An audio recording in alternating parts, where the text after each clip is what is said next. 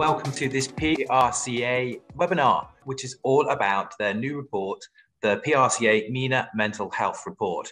So these are some of the words used to describe the PR and communication industries. Exciting, rewarding, even glamorous at times, but also draining and stressful.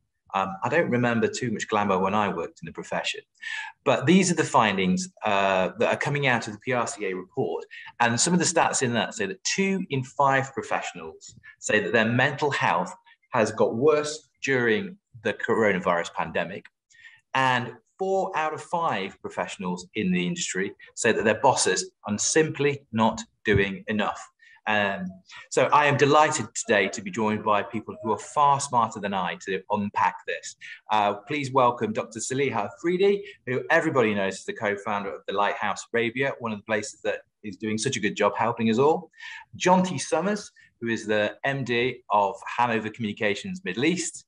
We've got Nicklin, who is the CEO of Freedm and a best-selling author. And my mental health there as the phone keeps going off.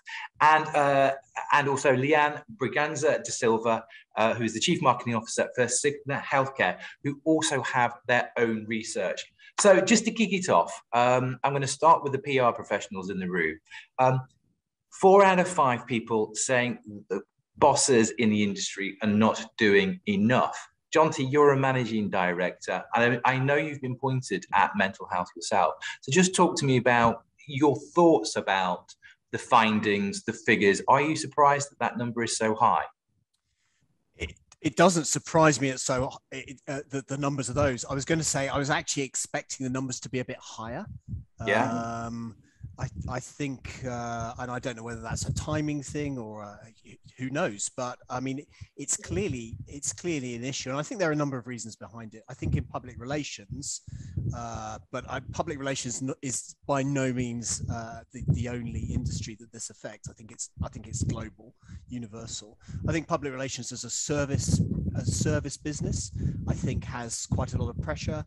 I think the nature of the region as well, in that, you know, a lot of stuff happens here. We're used to moving fast. People are used to having stuff now. And I think that adds to stress for people. And I think, you know, when you've got, you know, more generally, and I'm not the best person to comment, and I know Dr. Saliha and Mimi and Lianne will have views on this, but, you know, when you've got, you know, an industry and a region that is about getting stuff done all the time, 24/7, you know, it's going to add to stress to people. And I think there's a lot of uncertainty in the region as well. I think an uncertainty is really difficult, added to the fact that we've all been isolated for a year. And I don't believe that isolation is very good for mental health. I'm definitely not the expert, but that would be my observation. How's that for a starter for 5? Well, it's a good start for 5. I suppose we should bring in the experts at this stage. And Dr. Saliha, what's your feeling? I mean, is this something you feel it can't be unique to public relations and communications, but what's kind of causing this? And also, are you seeing outreach from management and bosses that actually recognize that they're not doing a good enough job in this space and need to change? For sure. So there's 2 things. I think for sure the region in itself has its own unique stressors. We're all away from our families. We all are in the middle of the world. So we serve the East, we serve the West, and so our sleep cycles are off.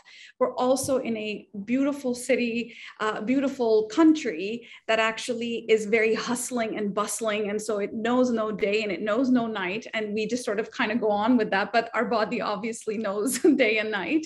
And we are not maybe tending to those biological, psychological needs that we may have to shut down and to rest.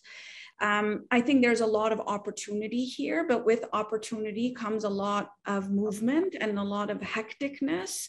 And if we are not almost Spartan-like in our discipline when it comes to our self-care, if we don't have that level, an Olympian level discipline, we will burn out. Even the fires of passion will burn you out. And so I think this kind of mindset has to be here if you are going to be living and working and creating and staying healthy. That's one aspect of it. When it comes to the corporate sector, for sure, the outreach from government organizations as well as corporate organizations on wanting to tend to people's mental health and well-being has exponentially increased, significantly increased from where we were pre-COVID to where we were post. Now, that doesn't mean that all of a sudden we had more issues. We had issues before COVID. But it just was like, well, those are your personal things. And we don't tend to personal issues. Bring your work self to work. And now when work and home sort of, collapsed into one, companies really are saying, well, there is no differentiation between who is what is your work persona and what is your home persona. This is who I am as a human. And so they're finally realizing something that has existed way before, that this is something that they need to tend to, and that it's costing them their human sort of potential, their assets are this human capital that they are actually losing a lot. And so they call it the great attrition, because a lot of people are saying, I don't want to work like this anymore. I don't want to live like this anymore. And that's global. It's not something in the UAE. So that is something that they're dealing with. How can we retain talent and not have them go off and do their own thing is a big issue for people right now. I mean, it's something we've been reporting at Arabian Business a lot on. And Mimi, we were talking very recently about this, both on that 24/7 culture. And I know both of you have been writing in our CEO magazine as well about it's time to actually call time on this 24/7 culture, because it's not possible to sustain. Yeah, it absolutely isn't. I mean, as Dr. Saliha was saying, our bodies definitely know night and day, even if we don't. And I think, again, Dr. Saliha just was, really setting that scene. Times have changed. There is a realization. And I think a lot of that is generational as well. And we're going to see that in the PR industry as more and more young people come through.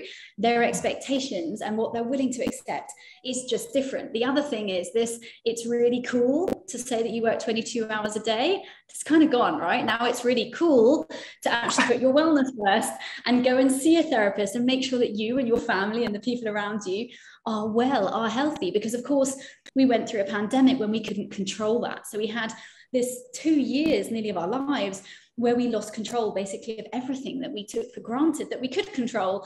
And of course, our health and often our mental health was part of that, because even people that went to see a therapist regularly had to shift that to online. That was new for many people.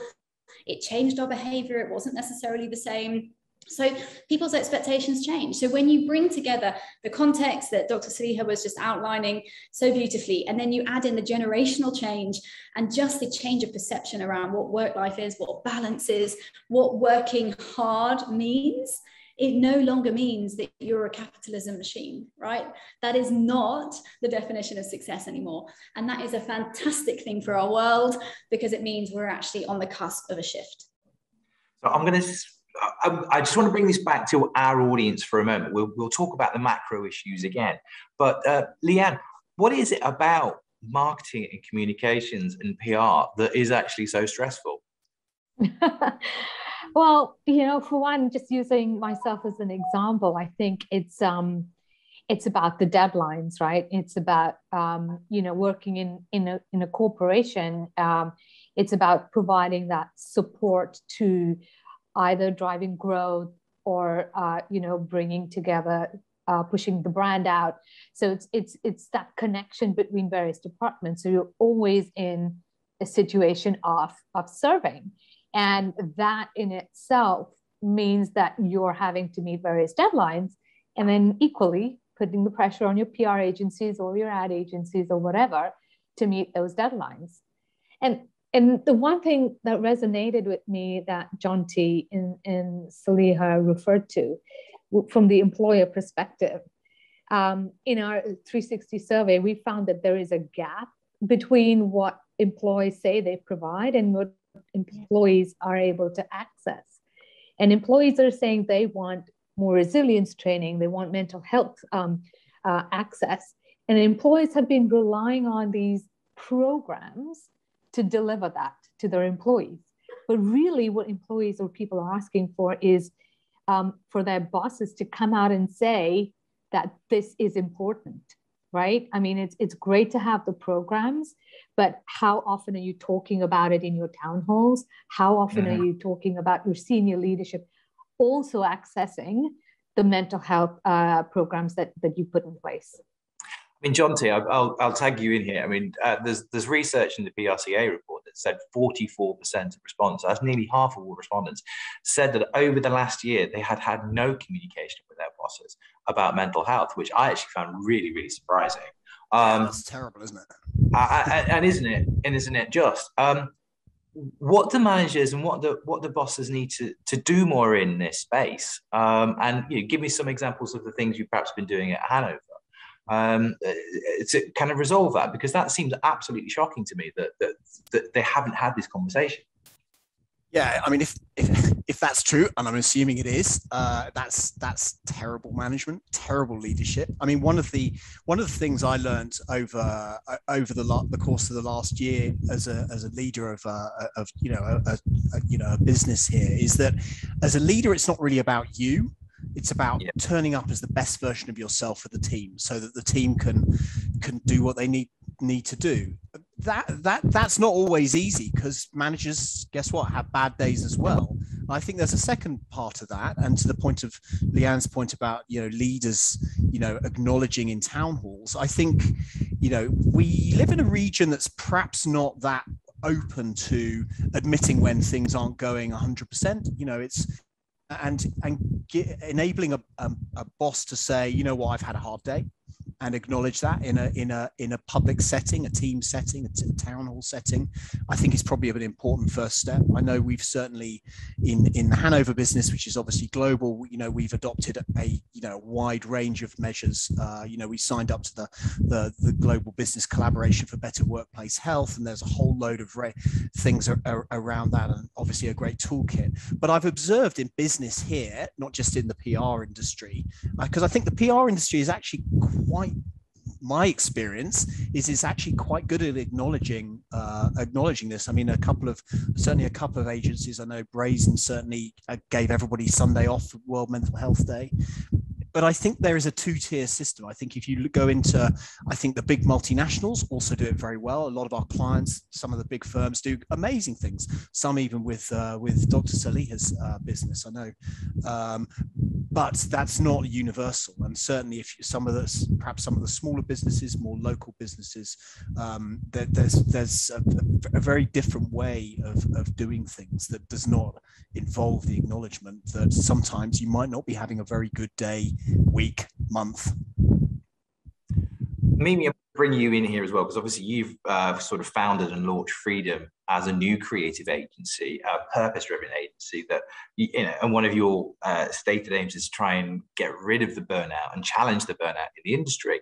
Having spent just a couple of years in the industry, how much of this is an internal thing and how much of this is the clients? And what can you actually do to kind of get a balance between that? Because you're not in control of all of the behaviors, even within, your teams face external pressures, which are clients who have their own pressures. So how do we actually get to a place that, do you need to push back against the clients? Do you need to challenge this behavior? I mean, absolutely. And we're terrible at it, particularly in this industry. I was actually with another agency founder this morning who's been here. I've been here about 4 years. He's been here about 12. And he was like, Mimi, there's no one in this industry that will push back against a client. And I was like, well, that's not my way, right? So the reality is, in this region, we do not say no. I do, FYI, any of my clients listening.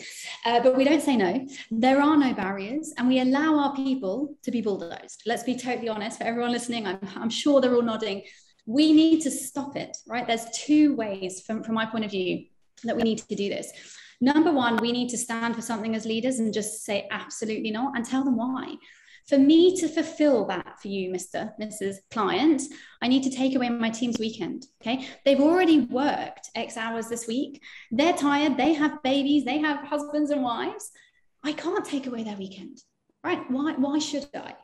So there has to be open dialogue with our clients. I want to help you, but I want to help you in a way that protects all of us, not just some of us, okay? That it's not 100%, but as a benchmark, I can tell you from experience, it works. You can get to partnerships at work. And you can be strong enough to say no. I think the other thing, in defense of us as leaders, we are not, and I wish we were, bottomless pockets, okay? So for us to be able to shift into offering our employees what they need, more mental health support, more access to therapists or life coaches or education or subscriptions or whatever it is they need, we have to shift the norm. We cannot continue to work as we have for the last 40 years and just add that all on top. And nor should we, because the data shows that employees are looking for different things. So we have to be brave, and that's what I'm trying to do. We have to be brave enough to say the way we worked is now different, and we are going to reprioritize mental health and wellness and inclusivity of talent. But in order to do that, all of you people that are coming to work, we have to shift other things, because I can't just monumentally add. There is capitalism underneath the humanism. And for me, we have to balance the two. So those two things are fundamental shifts: partnership mindset and being honest, and then shifting our business models. Because without those two things, I think we've got a very, very steep mountain to climb. At this stage, I'm going to invite the audience just to remind them that they can, of course, pose questions to our expert panelists today, just as Roger has just done. And Saliha, he's actually made a really good point. He's talking about a TED Talk, but his final point is basically we should invite leaders to understand the importance of their own mental health first. And that is one of those things that often it is tough at the top. And if they can't admit a problem with themselves, or they can't be vulnerable, or they can't be, open to this, then how can they cascade that kind of behavior and conversation down their organizations? What's your thought about, because you've been writing recently for us as well, about the responsibility of leaders in this space? I think there is a generational gap, where we have these Gen Ys that are, they grew up with the mentality that you just stiff upper lip and you just buck up and show up. And this is just how some of us have been raised, and that's just the culture we've been around. I put myself in that category, but this was just the culture. And we live in the Middle East. There's a lot of taboo around this. There's a lot of stigma around this. You don't show your vulnerability at work. You show up to work and you get things done. And that's the mentality. Now, what's happening is that the leadership is not necessarily shifting their mindset. It's the people that are the millennials, the Gen Zs that are showing up into the workforce that are really destabilizing and shaking up this kind of way of thinking of things. So it might not be coming from top down, but I have seen it happen top down as well. And it's been very inspiring to see where people say that, listen, this is where I struggle. This is how I coped with it. This is me going to see a therapist. Like, I've seen that, and it's wowed people. And one comment actually just reverberated for months and months, where a leader just said, I see a therapist, and it like shook up the whole company culture in that one comment.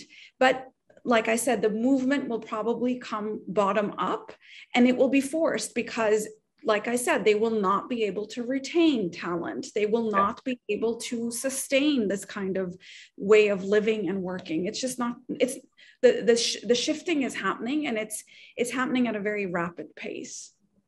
It's interesting because there is an increasing body of research and evidence, and we've had report after report recently. Lianne, I'm going to bring you in here in a moment. Within the PRCA research, it shows that it's the younger staff, it's the millennials, it's the Gen Zs who actually speak out and are more willing to speak out. And the PRCA is actually going, yeah, that doesn't necessarily mean they've got the most problems. It's just they're the most willing to talk about it. And in fact, it's the Gen Xers and the boomers, I'm not a boomer, I'm Gen X, that actually are hiding these problems. And you at Cigna did your own research as well. So what's your view on that? And as a leader yourself, how do you have that conversation with yourself before you have that conversation with teams? Yes, and it's an interesting point that Saliha brought out, and you did as well, Scott. I mean, we call that generation the sandwich generation, right? We're finding that the sandwich generation is actually the one that is the most stressed out. They're the ones having to either look after their aging parents and manage their kids. And so they're caught in between trying to manage both those responsibilities along with work. And like Mimi rightly said, we've been brought up to do that. And I find myself in that situation oftentimes. Last year for me was a terrible year. my mom was ill, and I actually found that research had different meaning for me when we were talking about it. I'm part of that sandwich generation. And I had to take a step back, and I had to tell colleagues and my team that, you know what, I need time off because my mom's not well and I'm overwhelmed. And it was catalyzed by the research that we did and us wanting to do something more for the community. So as part of me living and breathing what I'm trying to do, I ended up starting to be more aware about, that balance that is required. And in a way, it prepared me for what my team was going through when they went through similar stuff. Sometimes just, when you have a one-to-one, when you're supposed to talk about work, we just end up talking about, our parents and, our kids and challenges of managing the work-life balance. And I will openly admit that I'm not able to do it all the time. And it felt very different, sometimes uncomfortable doing that. But, I think having been through it myself, I realized that I needed to step in and step into the office as a very different person than I would have maybe, 2 years ago. Mimi, Saliha was also talking about, talent retention. And we're seeing the great resignation, we're seeing the great attrition. In this region, we've definitely got a scarcity of talent, I think, at this moment. So how much should this all be a wake-up call for organizations that, actually, if you want to protect your bottom line, if you want to protect your performance, if you want to keep your clients and be able to service them, you're going to have to change? Yeah, absolutely. I mean, could there be a louder one? Right? Could there be a louder wake-up call than this? The data is plentiful, and organizations like PRCA are a huge part of making, of raising awareness of that by providing annual data that keeps reminding leaders you cannot ignore it. We are talking about human beings. We are fallible, right? We are organic beings. You just can't keep going like this. And I think we're seeing, the evidence all around the place. We know that by 2030, I am pretty sure this is accurate, by 2030, the greatest cost to life will be mental health issues, okay? Yeah. It's costing the United States already $5 trillion a year, $5 trillion a year in lost productivity, mental health, right? So however you cut this pie, right, by 2030 or now, people are dying and our businesses are failing. What other wake-up call, Scott, is there? We have to change. There is no two ways about it.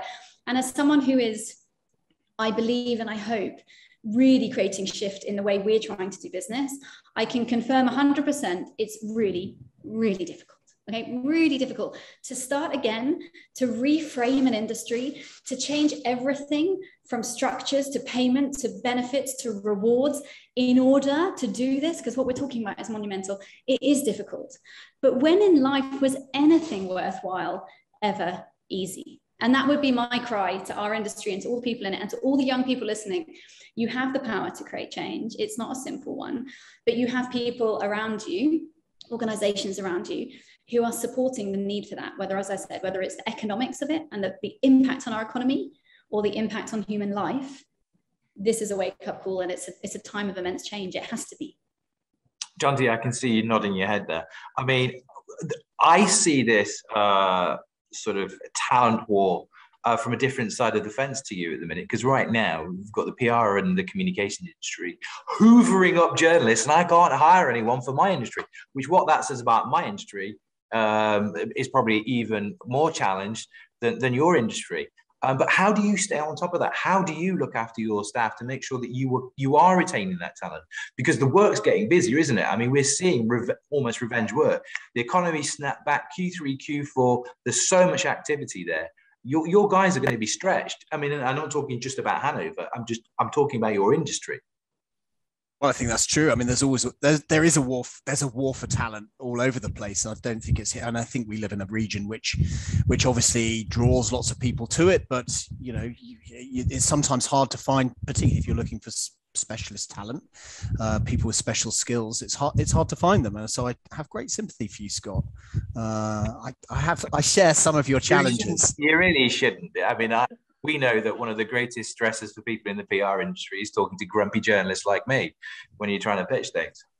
And you know, well, and vice versa, probably. You are our target, but also our frustrations. No, but I mean, I guess back to the question.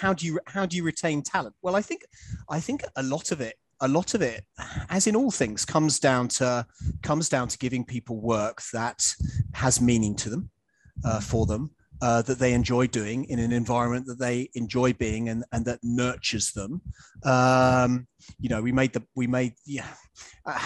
This is not necessarily about a quest for happiness, but there are definitely differences between kind of hedonic happiness, pleasure and enjoyment, and the sort of happiness that is gained from dealing with work that brings meaning and purpose to your life. And I think, the problem with hedonism, it's amazing, but it's never really enough. So I think that's one of the challenges we saw last year, that people were, their sources of pleasure were taken away, and they only had the things that were internal to them. So I think, if you're forced to rely on internal resources, that can be hard. And I guess as part of a long-term focus for finding meaning in life more generally, a good life, if you can find a meaning, it's going to help you endure and deal with the suffering that at some point something's going to happen to you.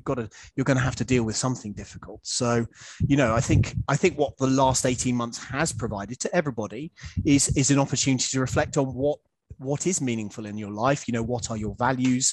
How do you gain a sense of accomplishment rather than necessarily achievement? Big challenge for bosses. How can you make this PR program a source of real meaning?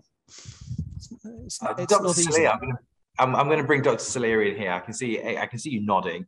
I mean, happiness versus purpose, maybe they're the same thing, but we hear a lot about purpose these days. How can organizations create purpose for their employees and help them achieve that purpose? And how have you seen that conversation grow and change? It's a little bit of a tricky question, because organizations can't create purpose. Purpose comes from the inside, and organizations need to hire and inspire people that are aligned with their mission and their purpose. So I think this really, and I think the whole conversation is, I'm just going to shift it a little bit, because there's a lot of responsibility being placed on the employer here, and maybe not so much on the employee itself. And there needs to be a shift in personal authority and personal responsibility. There needs to be people that say, wait a minute, how am I feeling right now? I feel quite disconnected to myself. What is my purpose? It's not my job as an employer to inspire you. It's also your job to actually be connected to your spirit, which can then be inspired. So what are you doing in order to take care of your health? Because I can provide you, as Lianne said, I can provide you all sorts of resources, but what are you doing to do something about your mental health? How are you safeguarding your sleep? Are you drinking too much caffeine at 6 p.m. at night, which is going to disrupt your sleep cycle? The employer can't be there babysitting the person all the time. So, Scott, put it down, Scott. We're all on it. But this is, I mean, for me, it's really because there's a language here that is actually making it seem like we're all victims here, and like the employer will set you free and the freedom lays in the hand of the employer. It's not so. You have to take a lot of personal authority and personal responsibility as we move into a future where we might even be working from home forever. Like there are some companies who've just shut down their offices, and now you're supposed to work from home. Like who's managing you then? And I think that's where a lot of self-management is coming in, and people they're Netflixing and social mediaing, and then they're wondering why the workload is so much. Like, it doesn't work. It has to be fully two people committed.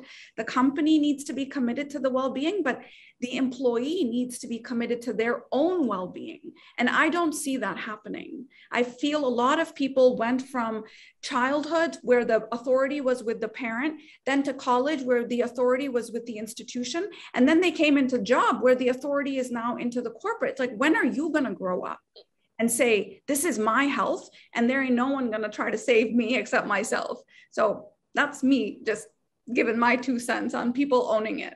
Own it. I feel like you're talking direct to me now as well, and I'm sorry to get it. But it is, what's fascinating in that PRCA research as well is that they actually said, like, look, 36% of people faced a mental health problem but didn't talk to anybody about it at work. Yep. But then almost the majority, nearly 4 out of every 5 that did talk about it, said that they had a positive experience and that it actually helped them. So Lianne, I'll bring you, like, you're nodding a lot and obviously agreeing with a lot of what Saliha has said there, you know, personal responsibility as well as employer responsibility.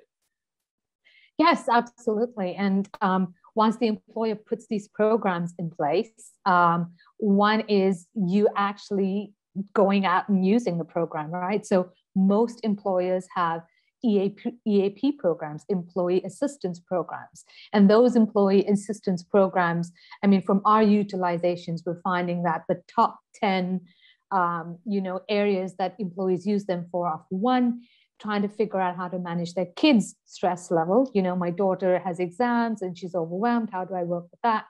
Or their anxiety levels around work-life balance, or dealing with, issues with colleagues or politics at work. So clearly you can see some trends here, but those are people who are helping themselves. And the ones that help themselves are able to find frameworks with the support provided by employers to manage. And this brings to mind an interesting quote I read in a poem, in a book that's a stress book about poems, actually. Don't ask me why I have it. So it says, it's there to remind you that among your duties, pleasure is a thing that also needs accomplishing, that time and light are kinds of love, and love is no less practical than a coffee grinder. That was by Tony Hoagland. What a beautiful way to remind us that we have to make time for ourselves, right? As much as we take time to make coffee, we have to put aside that time. So if you've got the programs, use them, right? Because they're Can I book you for poetry reading in our office, Lianne, please? I think it could be a weekly thing, an open mic poetry session. That would be amazing. Well, I'm supposed to be a writer, but I actually want to ask Mimi about this as well, because you are a best-selling author indeed about empathy. Does that empathy have to extend to ourselves? Do we have to be a little easier on us, or do we have to have more understanding of ourselves so then we can then walk into the workplace and go, no, this is what I need? Yeah, for sure. I mean, I speak a lot about self-empathy, which of course is Dr. Saliha's, part of her sort of academic specialism. But from a principle point of view, absolutely. Everyone said it on this call, you need to make time for yourself. And as the business world shifts, and we were saying, maybe we're going to move to remote forever, but definitely we are seeing many more small organizations, whether they're solopreneurs or small startups or whatever. And again, leading one, that changes everything, because you can't always have an employee support program, Lianne, I hope I got that acronym right, because the big guys can, right? The big companies can, but the smaller ones can't. So we have to understand ourselves. And it's exactly what Dr. Saliha was saying. You have to know what you need. If you are not aware of you, how can you possibly help anyone else, right? It goes back to that age-old, put your oxygen mask on before you put anyone else's on in the plane, right? You have to look after you first, and particularly with empathy, which the world needs more of. If you are not clear on who you are, what you need to thrive, how are you ever going to connect with anyone else without risking your perception clouding their reality? Because you think you know what they need, but actually it's so clouded by what you need. And however much support and access you have, you need to go into that with your eyes open. You may not know the solve, you may not know what you need because you have specialists to help you, but you have to take that step. And I think we've talked today about being brave and about being vulnerable, and working out how you do that as a leader in the workplace. And right at the beginning, Jonty was talking about it. How do you say to your team, I'm just not well enough today to help you, I'm afraid, I need more, probably not a day off, a month off or something, right? To help, because again, like one day isn't going to fix anything. Like I love that we have these awareness days. They're so important because we have discussions and they pull people together. But this is not, you can't take a day off and make it better, right? This I mean, John, yeah. I mean, that is interesting. I mean, and a lot of these issues, when we have these banner days are important, obviously, to raise awareness. But it can't be a single day. It can't be a hallmark event. It's got to be a 365. They've got to be built into the culture all the time. Jonty, I want to ask you a challenging question. Can you, as a PR agency, or as a PR industry, the communication industry, actually do what Mimi was talking about earlier, and actually challenge your industry to change? Because you've got so many, you've got competing players in there who are all after clients' business. How do you stand calm, almost like united, and go, no, actually, we're not going to work this way anymore, because this will continue. You might draw a line in the sand, but a competitor will then continue purely because they want to win the business. How do you change as an industry? Well, I think, yeah, so you're right. There will always be someone who will try to do it when you say you can't do it, and maybe that you have to be fine with that if that's what they want to do. I think there's quite a lot of alignment within the public relations industry in this region. I think we're actually quite a tight-knit group. I think agency heads talk to each other. I think there's quite a lot of there's quite a lot of collaboration. Obviously, we do compete, and I think there are probably some principles that the industry could come up with around health and well-being, which would arguably be a good thing to do. And I know there are globally there are other principles. I mean, I mentioned we've signed up for the global principles. But yeah, I think arguably the industry should. Obviously, if there are people who are going to come and undercut you and want to operate like that, the reality with stress as well, the other thing is that, and I say this to my team, there are things you can control and things you can't control, and you can't worry about things that you can't control. And one of the things I did take away from last year, I started reading quite a lot of Stoic philosophy. And if ever you want a resource, I think the Daily Stoic is a pretty good read. And it does get you quite grounded in stuff that you can control. That life is hard. Sometimes there will be suffering, but actually focus on what you can control and you have influence over what you have power to influence. And then you just have to accept everything else for what it is. Sometimes it's good. Sometimes it's absolutely terrible. Sometimes it's a global pandemic. Saliha, I had a previous employer say to me that anxiety is good in a newsroom. Stress is good in a newsroom. What's the research on this? Is anxiety in any shape good for you? Yeah, sure. I think small bouts of anxiety, meaning the stress response. When we say anxiety, we're talking about the fight or flight stress response in the body. When I'm running on the treadmill, it is a stress response in my body because my mind doesn't know if I'm running from a lion or if I'm running on a treadmill. So you're actually activating a lot of the same adrenaline, et cetera, into your body. Now, if I am living in a chronic state of stress, that's when the body's, because what happens when you are in a stress response is that the long-term projects shut down and all the energy is sent to the limbs, to the liver. It translates the liver glucose into energy. And all of a sudden you have energy to run from whichever thing that it is that you're running from. Now that's okay for 30 minutes, an hour. When you're in the newsroom, when you're doing a presentation, you show up and you've got all of that pumping and, and you feel like you showed up fully. But now you live like that even in a mild to moderate state of fight or flight, which is what research is showing, that most of us are living in a state of fight or flight on some level as a chronic state. That's when illness comes in, because your GI system shuts down, your fertility system shut down, all of your long-term projects in your body, like your growth hormone is not kicking on at that time. Your immunity, you don't need immunity when you are about to be eaten by a lion. So this stuff shuts down. Yeah.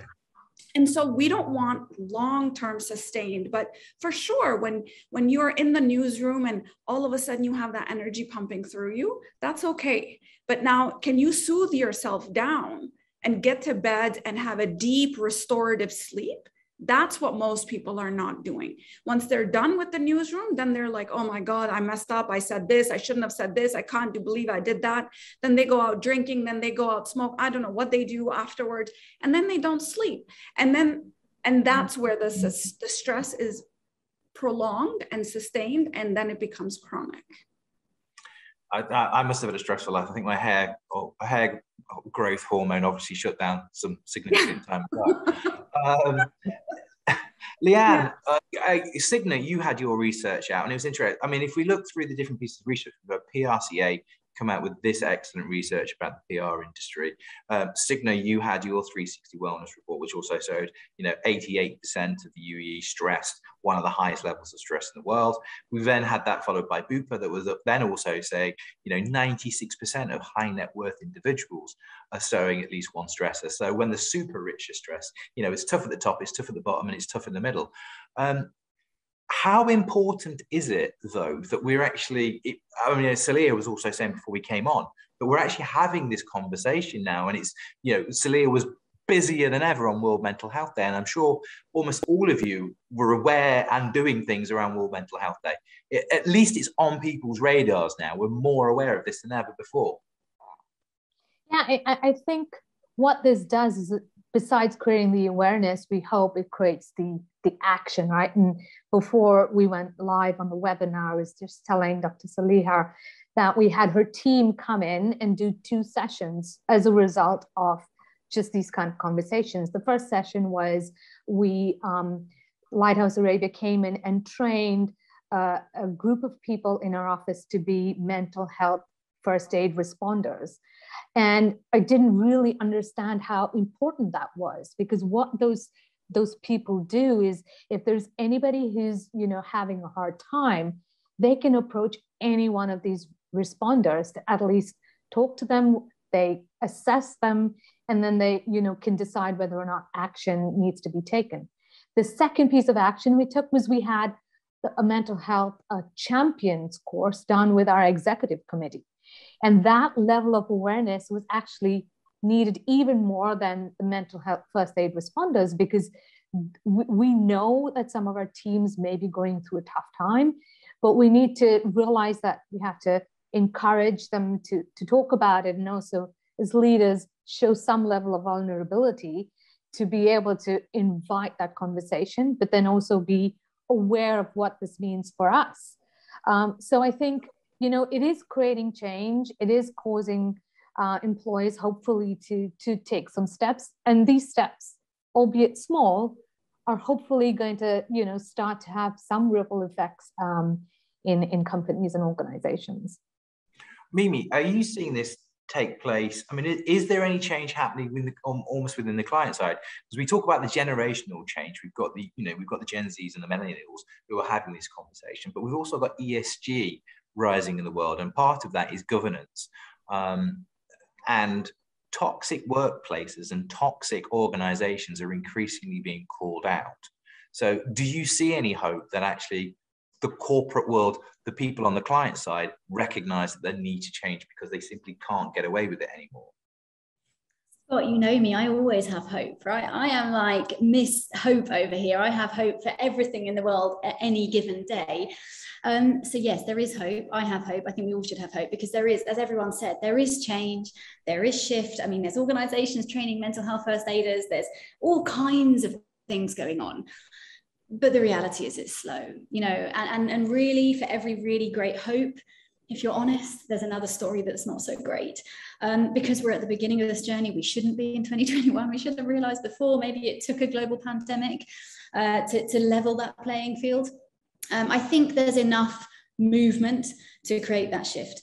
I think there's enough proof that the change is happening, and that there is a recognition that human beings need to be human beings first and foremost, that we do need to understand that we're people before we're employees.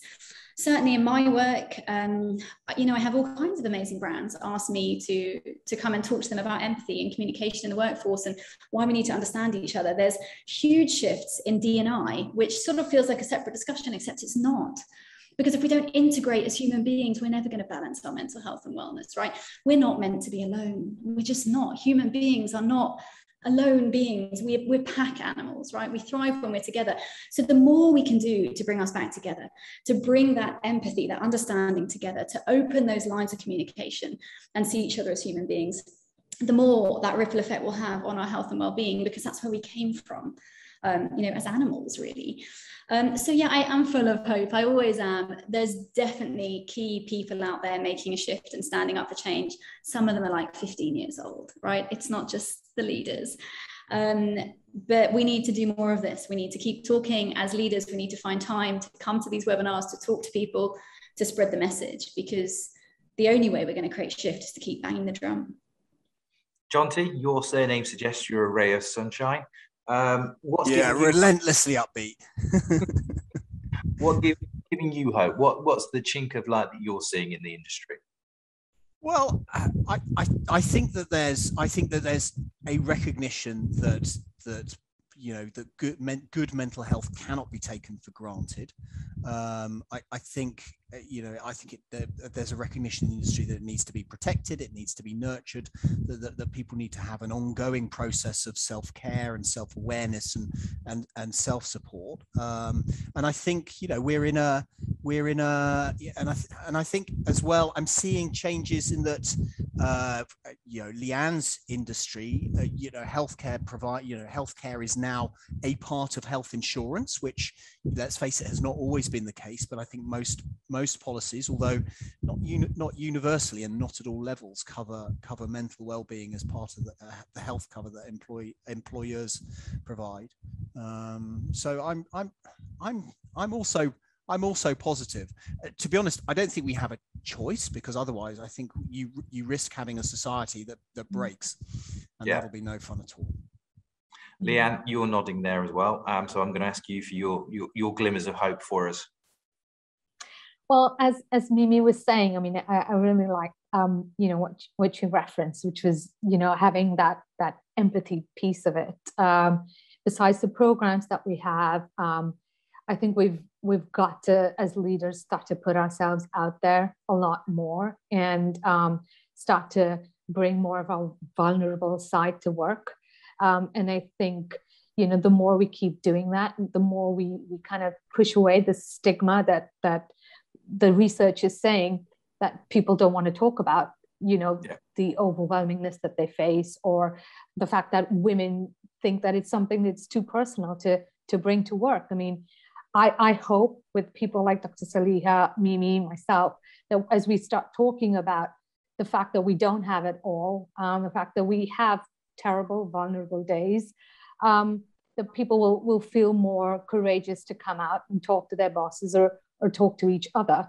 And more than anything, taking on from the empathy side, I think we need to start having more and more check-ins with each other, just not about work, but just generally about how you're doing, right? Let's start that again, so that we can keep people, you know, on point in this conversation going.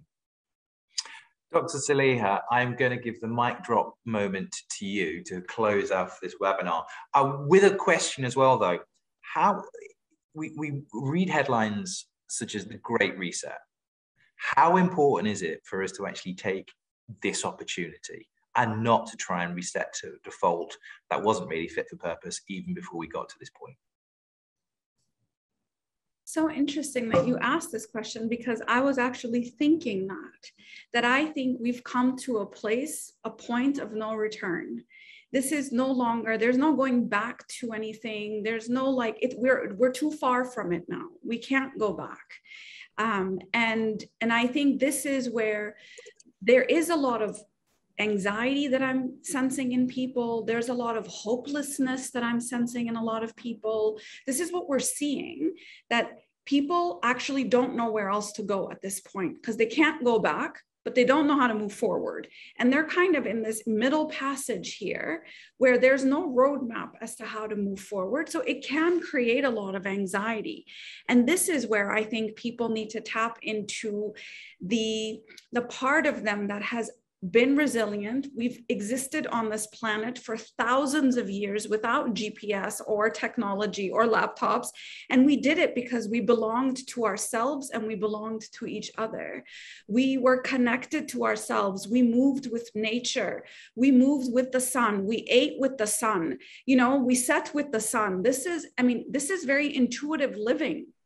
And if we sort of go into that part of ourselves, we will know our way forward. But if we keep looking at some Google website or WebMD, we might lose our way. It's not going to be there. It's not outside of us that we need to seek. It is actually everything we need is inside of us. And that is the part of us that has been resilient for thousands of years on this planet. And I think if we tap into that part, we will know our way forward.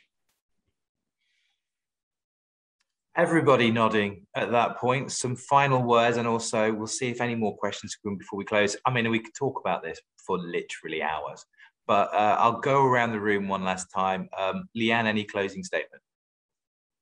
Well, just that, you know, one, make sure that if you have programs in place, that you're actually using them. But then more than anything else, make time for yourself. Switch your phone off at night. Don't let it be the first thing you look at in the morning, and, you know, and make time to check in with at least 2 people a week to find out how they're doing. Jonty, your secrets of your success? Well, I don't know about success, but I do think looking to yourself and making a commitment to being more mindful. You know, if you need to sort yourself out first before you can really sort other people out, I think. And when I look at some of the things I've done for myself, literally for myself over the last year, they have all helped alleviate stress, make me more centered and arguably a better person, which I think is good. Mimi, are you a better person these days? Oh God, who knows? Absolutely, who knows? But I would say, I guess my last thought is that human beings, we're not great fans of change. We don't love change. You know, we're creatures of habit so often, but only with change is going to come betterment, right? We have to change all kinds of things. Our businesses, our structures, the way we pay people, the way we look after people, the hours we work. We have to be open to change. And as I said earlier, you know, nothing fundamentally amazing came from a comfort zone. So put yourself out there as a leader or as a person and embrace change, because we have to make each other better.